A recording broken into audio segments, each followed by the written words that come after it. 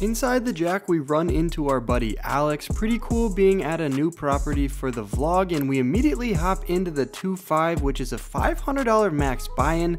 Pretty low cap in my opinion, but stick around, I go on a sun run for the ages and cash out for one of the biggest wins of my life. First hand of the night, I look down at King Queen of Spades from the small blind. What a pretty hand to start off the night with. The button raises it up to $15, and of course I'm going to be putting in the 3-bet. I make it $50 to go.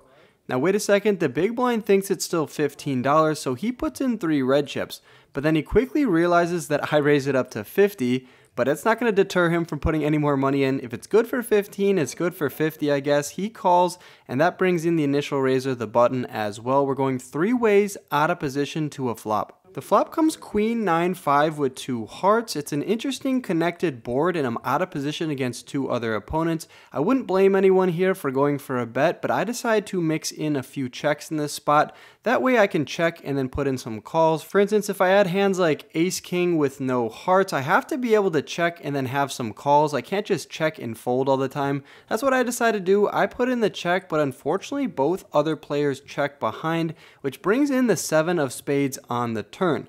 When the action's on me once again, I'm going to go for a bet this time. Additionally, my hand is kind of disguised because not too many players are going to be checking a queen in this spot. So I decided to bet out now for half pot of $75, and I expect the opponents to call me with a lot of hands. They can call me with, of course, any of their queens that they slow played on the flop. They can also call me with hands like Jack 10, and of course, those nasty little flush draws that I hope don't get there on the river. Enough of that, I bet out for $75 and the big blind puts in the call, but we're not going heads up to the river. The button puts in $75 as well. He has a little piece of this board, and we're off to the river in a $375 pot, which pairs the bottom card. It comes to 5 of diamonds. If I had to choose a card to see on the river, the 5 of diamonds would definitely be up there. It pairs the bottom card, giving me 2 pair, now beating hands like 9-7. Additionally, it's not a heart, which is great to see, and it's not an 8 or a king, bringing in the Jack 10 straight. For that reason, I'm pretty stoked about my hand. Now, does that mean we should be betting out into the field?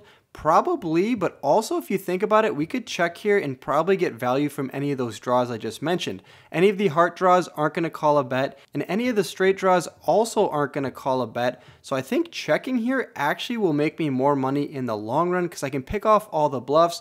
Whereas if I just bet out here for like $100 or $200, they're all going to fold, and I'm only going to get called by those queens that are also going to bet if I check to them as well. So you see my point here. I decide to check, but I actually look stupid now doing this voiceover because everyone checks behind, including the big blind who checks behind Queen Jack offsuit. So I mentioned that if I checked, a queen would probably bet.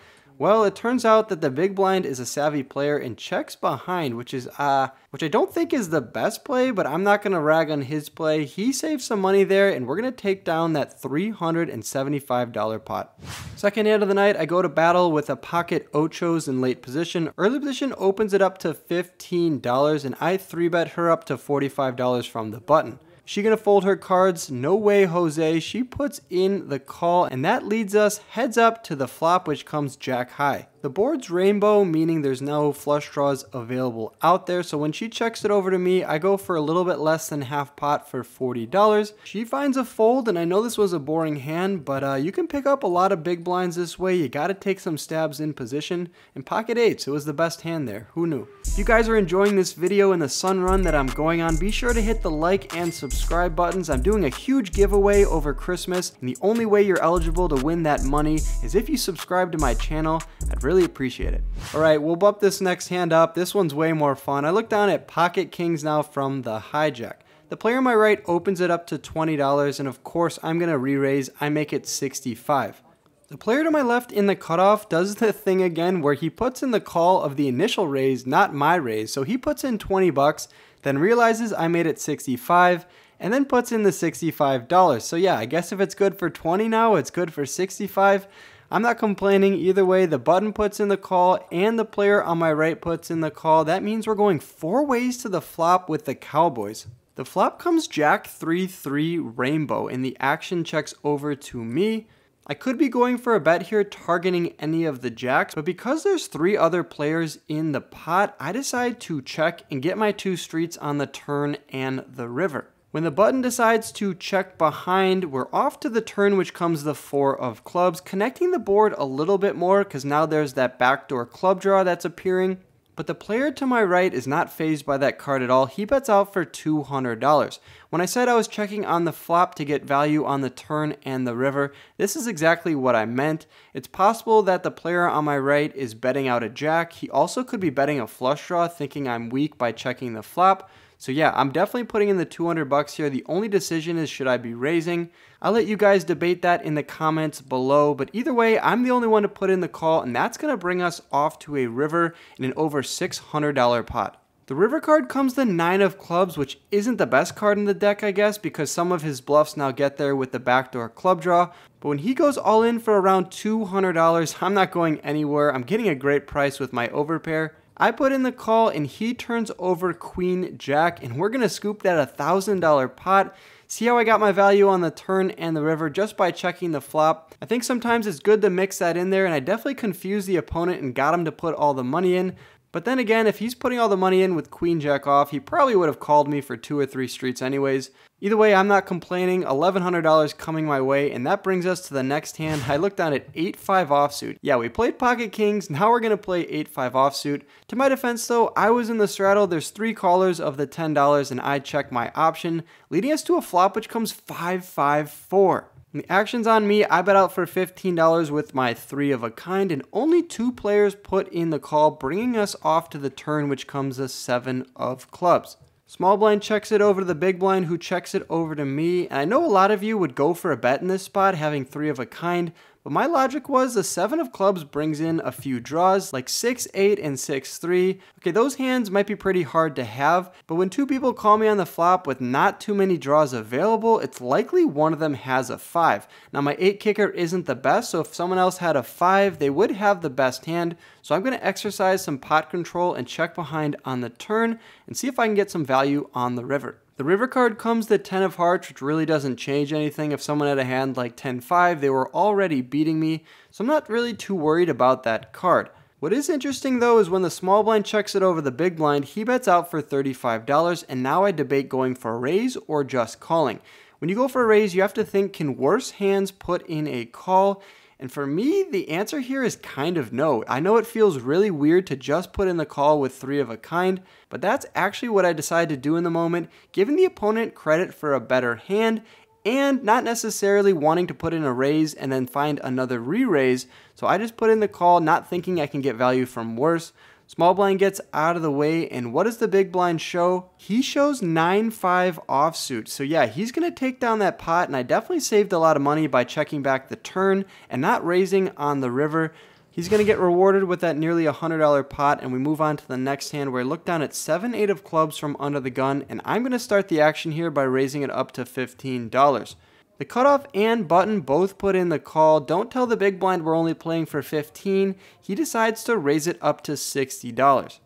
I'm not going anywhere when I raise under the gun and then get 3-bet. I put in the additional $45, expecting the other players to put in the call as well. Unfortunately, the cutoff gets out of the way, but we're going to go 3 ways to the flop when the button puts in the additional $45. Off to a flop in a nearly $200 pot, which gives us top pair, comes 8-4-3 with 2 diamonds. The big blind does not slow down. He bets out here for $80, and we both put in the call, leading us off to a turn, which is still 3 ways. At this point, I'm putting the big blind on any combinations of hands. Pocket 8s would be pretty hard to have, but you could still have all the overpairs, as well as ace king and ace queen of diamonds. The turn card comes the 10 of diamonds, but now the big blind decides to slow down and check. He could be doing this to go for a check raise into the 2 opponents he's facing off against, so I decide to check it over to the button with my showdown value having a pair of 8s. The button decides to check behind, and that brings us off to a river. The river card pairs the board, and it comes the 10 of clubs. So yeah, no more diamonds out there, but the top card pairs, and the big blind doesn't bet again, and he checks it over to me. Now I think I kind of made a mistake here. I know it's not the biggest one, but I decided to check it over to the button. I'm a little bit upset at myself for not thinking about going for a bet here. The button checked behind on the turn, so his hand most likely isn't the strongest. And now the big blind kind of announced the strength of his hand when he checks it over on the turn and the river. When you think about it, the 10 isn't really a welcome sight for the big blind. Like, put yourself in his shoes if he had pocket jacks or pocket queens. Is this really a board you want to see a $350 bet on the river with? Probably not. You're probably going to have to fold, or if you call, you're in a really tough spot. So yeah, I probably could have put a lot of pressure on the opponents and turned my 8-7 into a bluff. Either way though, I check it over to the button, and he's happy to get to showdown. He checks behind. The big blind turns over his hand, pocket queens, the ladies. So yeah, he's going to win this pot, but you see how I could have put him in a really tough spot if I went for a large bet. Obviously, he's snap calling like anything under 200, but let's say I go for a $500 bet. What is he doing with queens? He's probably going to fold them. So yeah, come on, Wolf, got to think about that a little longer in the future. All right, the opponents are getting good pocket pairs. It's time for me to show what I can do with them. I look down at the bullets from under the gun and I raise it up to $20. 3 players put in the call. We're going 4 ways to the flop, and we get the best board possible when it comes ace high, ace 9, 8, bang, we flop top set. The big blind checks it over to me. I'm in under the gun and I bet out for $40 into the field. The player on my left raises me up to 115. Yes, he puts in a raise when I have top set. I have the nuts on this board. I know it can change on the turn on the river, but we are going to take that 115 straight to the bank. Now I go into the tank for a little bit here, debating going for a raise. The reason why I thought about raising is if he has a hand like pocket 9s or pocket 8s and a diamond comes on the turn, that would definitely kill a lot of action. Additionally, we also want to protect our hand against hands like Jack 10 of diamonds, 7-6 of diamonds.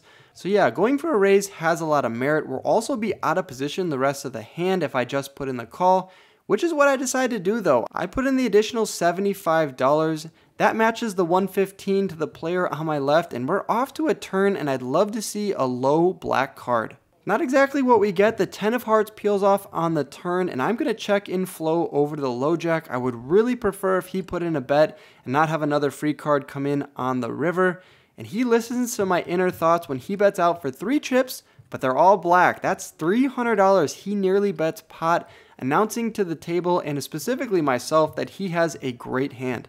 Either that or he's playing a bluff pretty aggressive, but if he has a hand like Jack Queen and somehow got here, we can still improve with any board pairing card on the river. But I decide after a few seconds of posturing to go all in for around $850 total, and he sighs and then calls my bet. We're going to play a $2,000 pot, and he turns over ace 9 of hearts.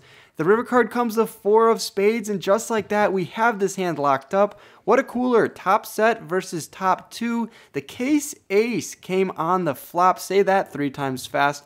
And we're going to win that $2,000 pot, which is by far the biggest pot I've ever won in Ohio.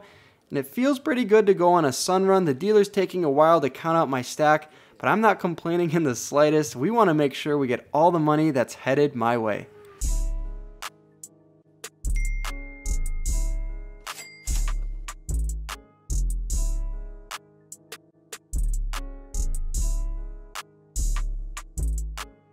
Next hand, we look down at Queen Jack of diamonds from the big blind. A beautiful hand.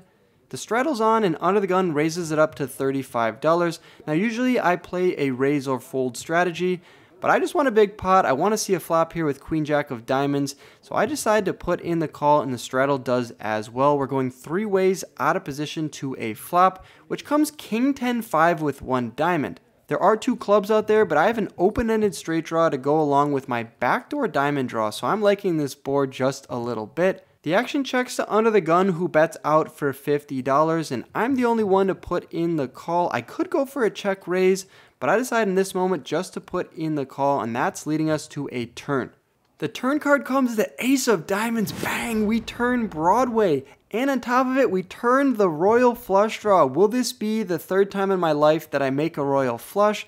I really hope so. That'd be a sick title of the video. I decided to check in flow over to the under the gun position player, and he checks behind. So we're going to see the river card, which comes the Jack of spades. What a bad card to see. It puts a 4-liner to the straight out there. I already had the straight in my hand, so I didn't need to see that Jack.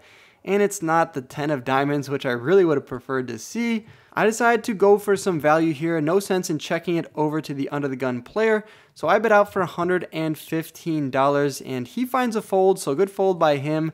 I don't make the royal flush draw, but I'm scooping in yet another pot. A few players don't want to battle with me. I don't blame them. I'm on a sun run. The table gets four-handed and we still have 2K in our stack. We look down at ace jack of clubs from the button. $10 straddle is still on, so we're playing 2-5-10 basically at this point four-handed.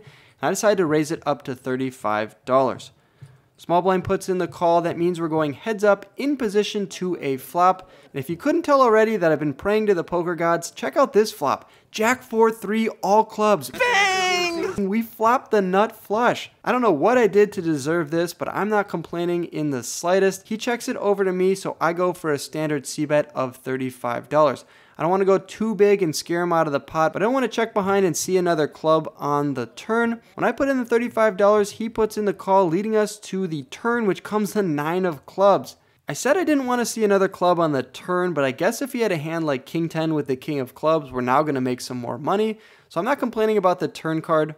When he checks it over to me, I decide to get tricky, not thinking I can get 3 streets of value from a hand like Jack Queen or King Jack. So I check behind, hoping now definitely not to see another club on the river, and it comes the 4 of spades. So it does pair the board. I don't have the nuts on the board anymore, but I still have a very, very good hand. He now goes into the tank, which I find a little bit strange. When he eventually decides on a decision of checking it over to me, I'm going to go for a chunky overbet here of $165. When he tanks and then checks it over to me, it's likely he was thinking about going for a bet. So I needed to go for a large bet on the river to put him in a tough spot with any of his hands like ace jack, king jack, and queen jack. He ends up cutting out his chips, then pulls them back to his stack, and then eventually finds the right decision for me and puts in the call. I immediately turn over my ace queen of clubs for the flop nuts. He's disgusted that he put in that call there. Kind of wish he would have saved $165. But I'm not mad by his decision. I'm scooping in that $500 pot, and that brings us to the second to last hand of the night. We upgrade from ace queen to ace king. I have almost 2,400 in my stack, and I'm in the straddle. The button raises it up to $35, and the action folds back around to me.